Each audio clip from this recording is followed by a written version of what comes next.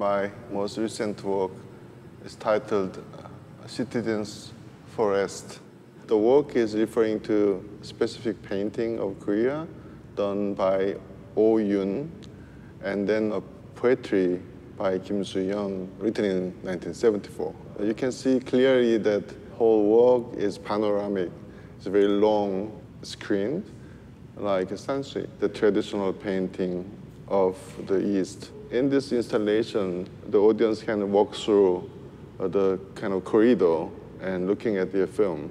What you see in this film is like a forest, and people can pick up the characters there, but they are very ambiguous characters.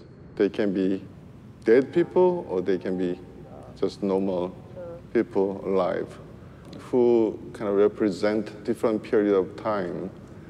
For example, there's a peasant just roaming around in the hill.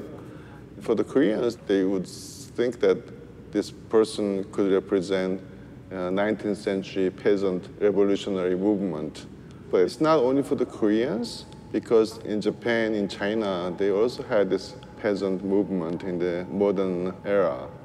So it could remind you of the specific incident, probably in the 18th century or 19th century peasant movement. That's one instance, and there are a lot of kind of iconic figures who could think of the wartime, the Korean War in 1950.